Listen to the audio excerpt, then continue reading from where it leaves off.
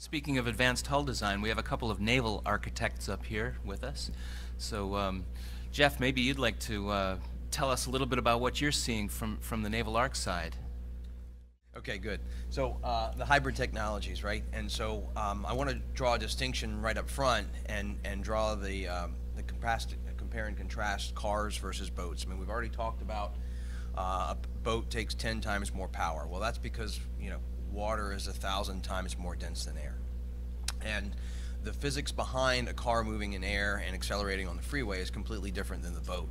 So the car will accelerate up through the gearbox. You know, you'll have 1, 2, 3, 4 gears, and you're trying to maximize your torque so you can accelerate quickly. But once you achieve that speed, you lift on the throttle, right? We all know that. You push on the accelerator to get to 65, and then you lift up. A lot less power is required to maintain that speed. And then a car has brakes, which a boat doesn't have. So the car pushes on the brakes, you engage the electric motors, and they become generators and recharge the battery packs, right? So that's what we call energy harvesting. Boats, you don't have that scenario. A boat, you push the throttle down, you very slowly accelerate. Sometimes you're questionable if you'll get over a hump, as an example, right? And then you'll finally achieve that speed, and you'll leave the throttle there at 85% NCR, sucking down diesel fuel.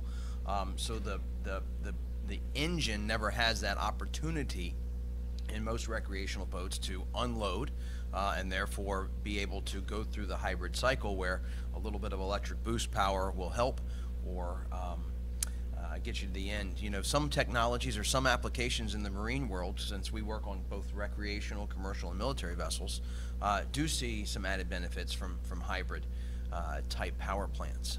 You'll see those in basically tugboats is a great example because they just need a little extra boost of power every now and again to push up against that ship, and that's where that electric battery comes into place and supports the electric motor, which also turns the drive shaft with the diesels. So you can get a boost like that, and by putting that type of technology into that boat, you reduce the overall load cycle. It's called peak shaving, and you get an engine which operates in a more efficient range. Jeff, just speak into the mic a little bit more Even directly. more? How's that? Much better. Thank you. All right, good. So, so the hybrid stuff, you know, has limited application in my mind, but there is a drive towards it.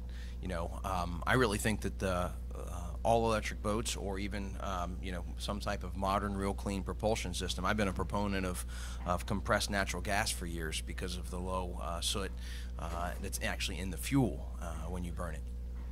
But the hydrofoil technology is, I think, something that really can and will show a benefit. You can see products out there with Candela and Artemis, as well as other manufacturers. Hydrofoil's not new, right? We had naval craft that had hydrofoils back in the 70s. And that technology was great, but those were big ships and it required gas turbine engines to push them, and they were highly fuel inefficient, and so therefore the Navy got rid of them. But at a smaller scale, like we're seeing now with 8 to 10 meter platforms, and with the idea that, you know, 20 knots is enough as opposed to trying to drive to the edge of foil technology, which is about 45 knots.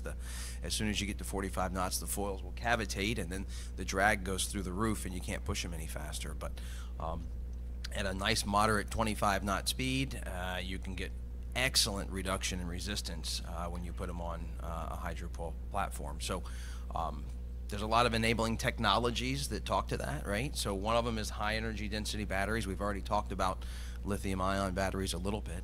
They're great, but as Martin said, you know, the technology will never get there for boats. You've got to have something that's different. We're looking, there's a program out there by the Department of Energy. I think it's one kilowatt per kilogram, and that's set up to be a metric of what they're trying to get in novel energy density energy density of storage systems, right? So they're looking to have something that's far greater than what any type of electrical storage device today produces. So whether that be ammonia, whether that be hydrogen, whether it be powdered aluminum and some chemical reaction and basically drop in replaceable fuel cells, right? So you'd have a canister with powdered aluminum, you might drop it in, there's a chemical reaction, you've got the energy to do what you need to do. But that'll be far different from the electrical capability that's out there today. And then carbon fiber is a great example.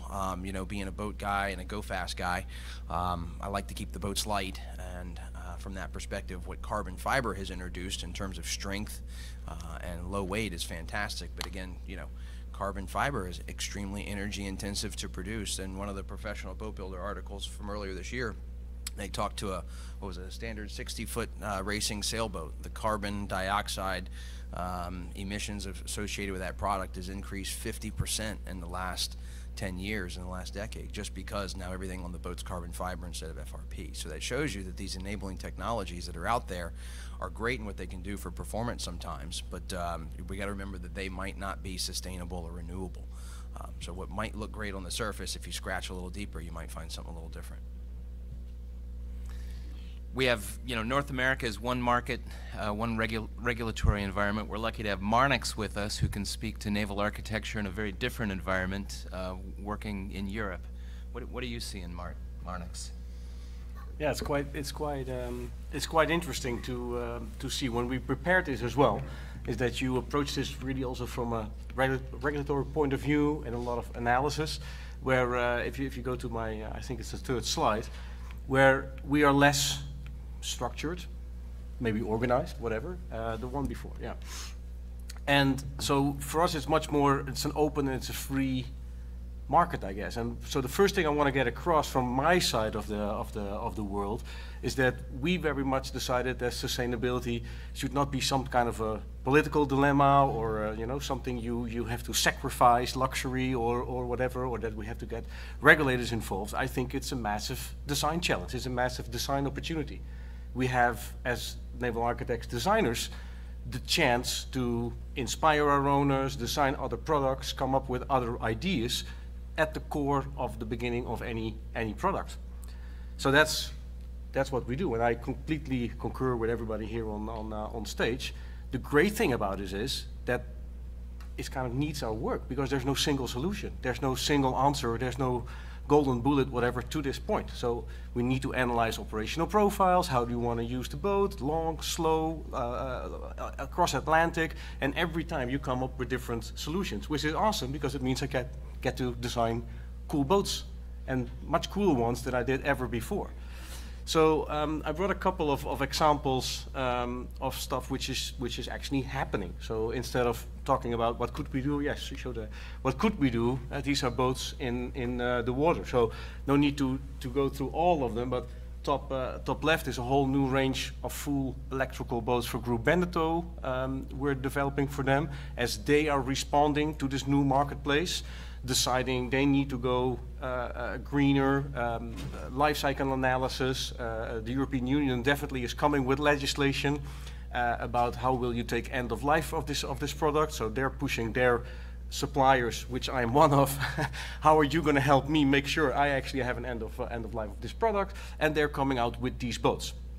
Currently still with what they call a range extender, so it has, so to say, a little generator hidden in the back running on fossil fuels, so at least charge the batteries. This is much to do with the fact that we don't have enough charging stations of these boats. So with them we also entered into a study with local universities on, okay, how could we design charging stations and power those charging stations in a green way instead of charging them secretly with fossil fuel again, so our electrical boat isn't actually that green. Well, we got, you know, one-offs, which happens a lot. You see there, all the way to hydrogen race boats, which we're a big proponent of, with getting students involved, up to governmental vessels, and that's interesting, I guess, to mention as well. I don't know if that happens a lot stateside, but at least in Europe, there's a lot of governments who try to influence this innovation by writing tenders, and only full electrical or less environmental harmless vessels can be applied. And with that, they're trying to get the manufacturers and the rest of the industry to build vessels for them, which are, you know, less harmful, and therefore the next vessel they will build as a pleasure craft equally could have the same technologies.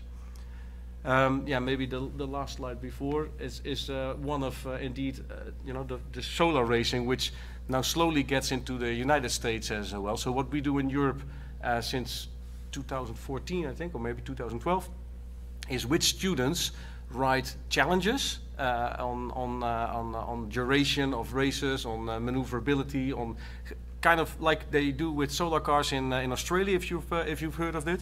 So it's student teams having to develop purely solar-powered vessels. They can only take energy from the sun and have to raise them student team to student team, university to university, and that inspires the young minds of this world, which are super much brighter than, sorry guys, all of us together. You know, they actually know how to use AI. Come up with these super cool boats, and we've been a big proponent of that, you know, supporting that with these teams as well. So that's like a little introduction on our side of the pond.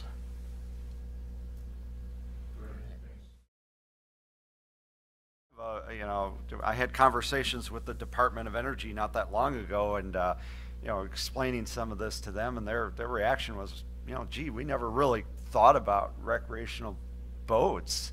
And I think there's a couple reasons for that. One is it's pretty small on the overall contribution to CO2, like we mentioned. So the priorities are put on other sectors. But we recognize the need to do a full life cycle assessment for our industry. So